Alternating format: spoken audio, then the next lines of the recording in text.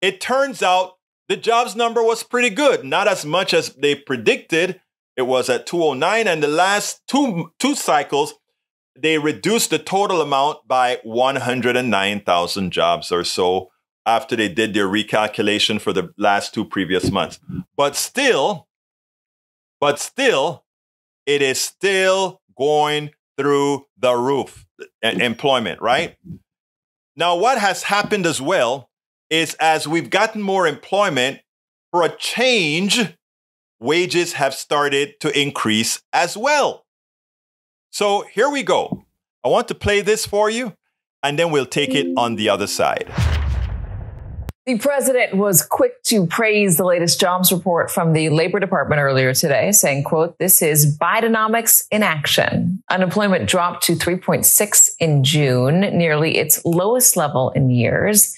The U.S. economy added 209,000 jobs, fewer than expected. So what does that mean for interest rates?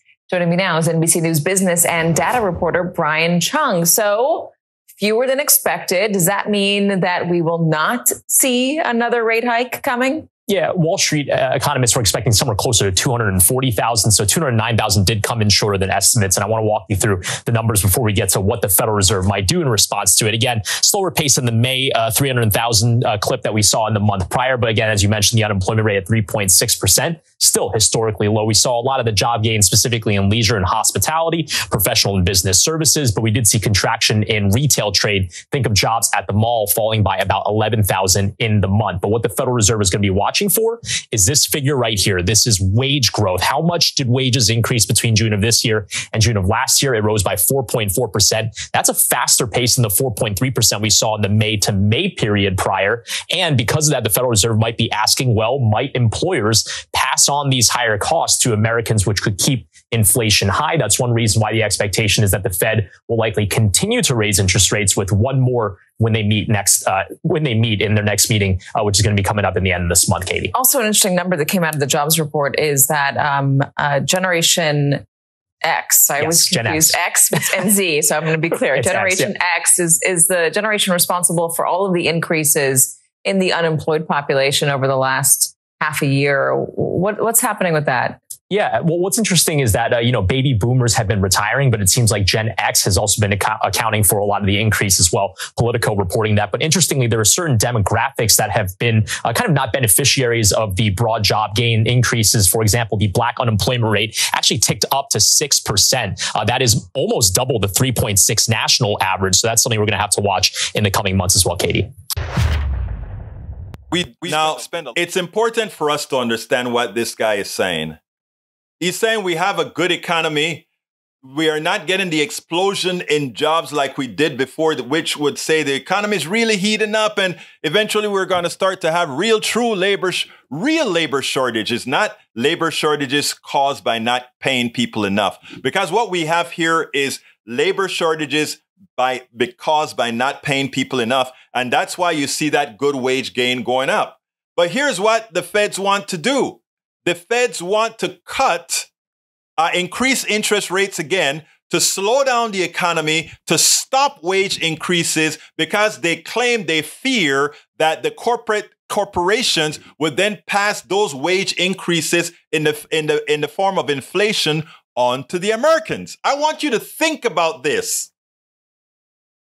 The workers getting more money is a problem for the Federal Reserve, who says, I am going to increase the interest rates to cause more people to be laid off, so that there will be less pressure to pay people more, to pay people a living wage. But here is it's the saddest part about this. Here's the evil part about this. Look at your screen. Title of the article from the Common Dreams. Corporate windfall profits surge to $1 trillion as a year as working people suffer. Big business is gaslighting all of us. So I want you to keep this in mind. More people are getting jobs.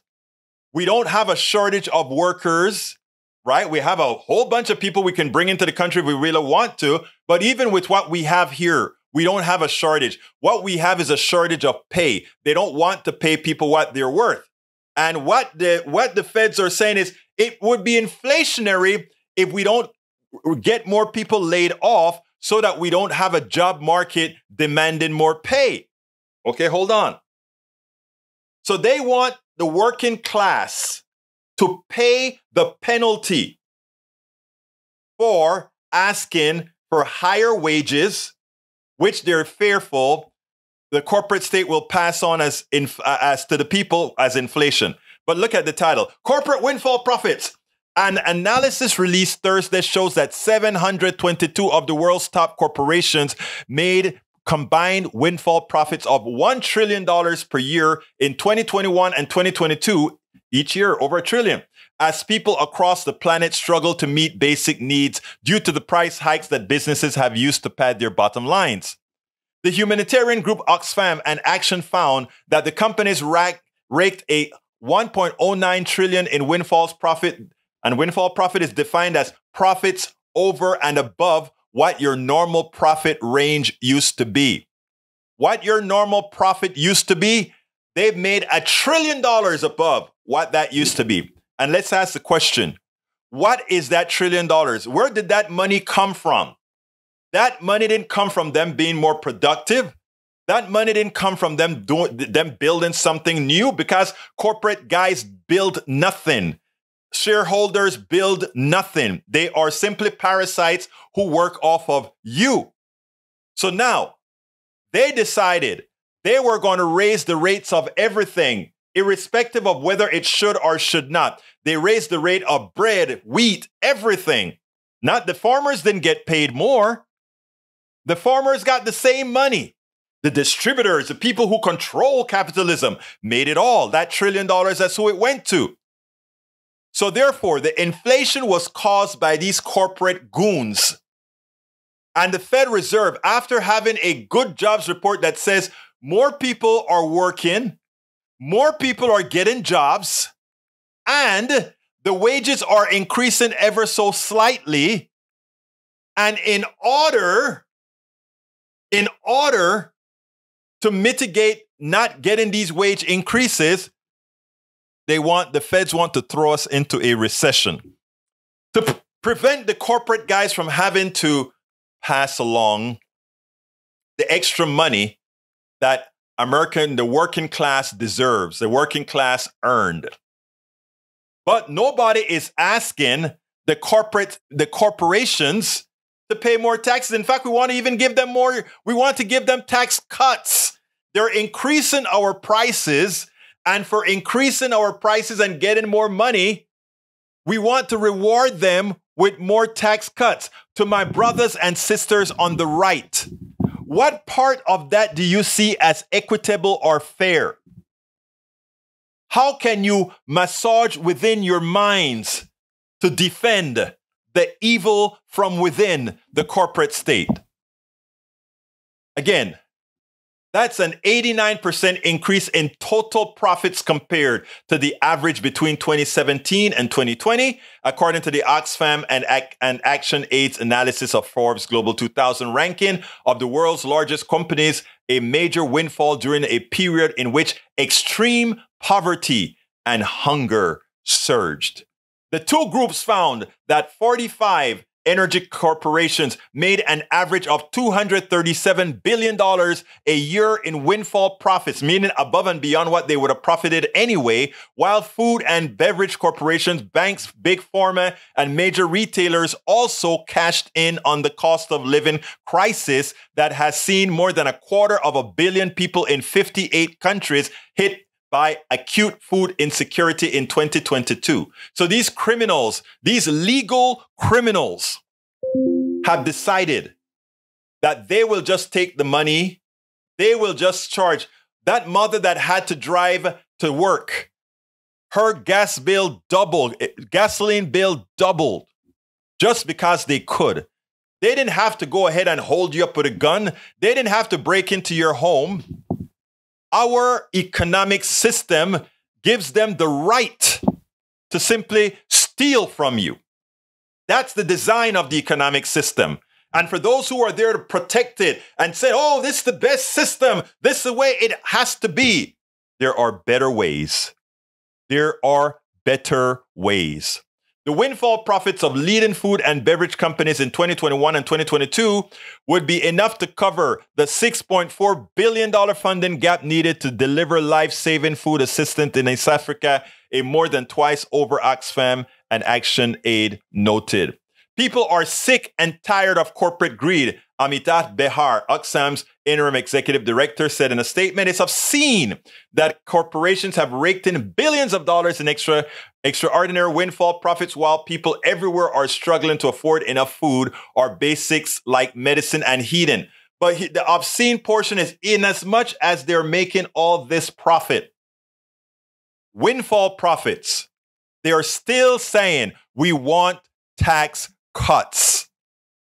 So they're hurting the people by having people spend more of their money to them, giving it to them, legal robbery. And at the same time, they're saying, and we don't want to pay taxes for this windfall that we were just lucky to get because we created inflation. And then our Federal Reserve want we, the people, to pay higher interest rates to slow down the economy because of these thugs who decide to rip us off. And we have a bunch of folks coddling, folks who don't have a pot to do you know what in, coddling these corporatists who are ripping us off royally? Whatever happened to critical thinking? And that is why you hear DeSantis and all these guys talk about woke. They don't want you to be woke. They don't want you to be intelligent. They want you to remain dumb. They want you to be able to say things like Bidenflation is Bidenomics and not listen. I gave a full explanation of where inflation came from. I gave a full explanation. And Eric Hayes is still saying Bidenflation is Bidenomics. What's the thought process? What's the critical thinking? The evidence is there. And that tells you a lot. It tells you a lot. Anyway, so folks, we know what we have to do. We have to de-elect all of those who are responsible for allowing corporations to do what they've done. And we need to threaten price controls yesterday if these guys don't stop. And if they decide, well, if you try price controls, we are going to reduce production, we nationalize then. We don't allow the corporate thugs to control the livelihoods, the existence of America. People would always try to come, well, if you tell the private sector what to do, they would just stop doing. And then we just, okay, if they stop doing, then we'll do. We can do it a lot more efficient because we don't have to satisfy the shareholders. So if they want to penalize the American citizenry, we can penalize them because they need us more than we need them. Remember that. They don't exist without us. We have to start exerting our own power. And our power is a lot more powerful than theirs. Don't ever forget that. We spend a lot of time deconstructing the news, trying to parse it into a form that everybody can understand. We try to find those little nitpicks where it flies above the fray, etc. If you really like these videos that we do, I want to ask a big favor. Please go ahead, number one, subscribe to our channel, and number two, please join if you can. Thank you so kindly for watching. Keep watching. Please remember to share. We must populate the entire internet with our progressive message, a message that we know is what most Americans say that they want. So help us, please join.